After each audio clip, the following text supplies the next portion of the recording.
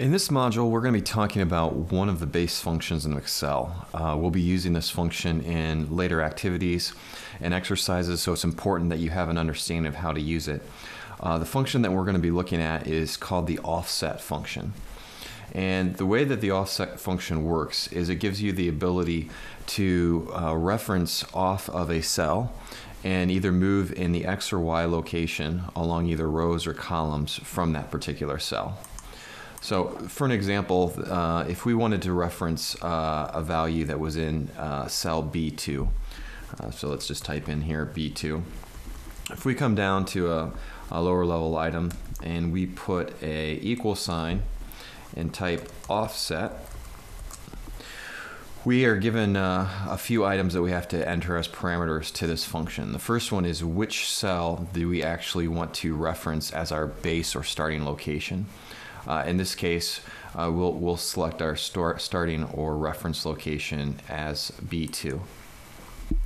The next parameter that is asked for is how many rows do you want to offset from this location. So if we were to enter in 0 for this value or parameter, we would basically say we're going to keep on the same location. We're not going to move down any rows.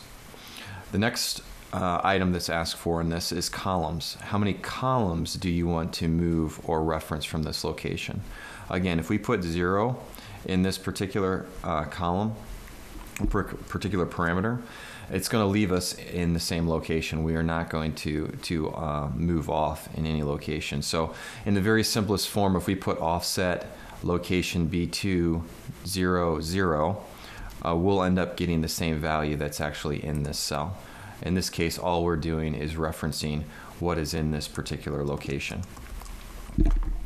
Now, the power of offset comes when you're actually moving or referencing off to a different location. So, for example, if we wanted to reference in this sheet location B3, what we would do is in this parameter for rows, we would enter a 1 to basically offset one location. So now by using the offset, our original location was B2. We've offset by one location to reference B3, and that's what we're actually getting in this location. Likewise, if we wanted to reference C2, what we do is say we do not want to move any on the rows. We're going to keep on the same row, row 2, and we're going to offset or move over one location in our columns.